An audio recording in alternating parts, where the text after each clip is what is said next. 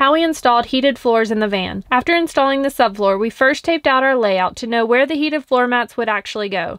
We then laid out the heated floor mats to figure out the wire placement. Once we had the wire placement, we took a router and routed out the channel where the wires would be flush with the floor. Once we cleaned up the mess, we placed the mats on the floor and used high-strength construction tape to secure the mats and wires to the floor so they wouldn't shift. Next up is the flooring. We chose the vinyl plank flooring because they are durable, waterproof, and they are interlocking. We started with the step area as that was the easiest place to create a straight line.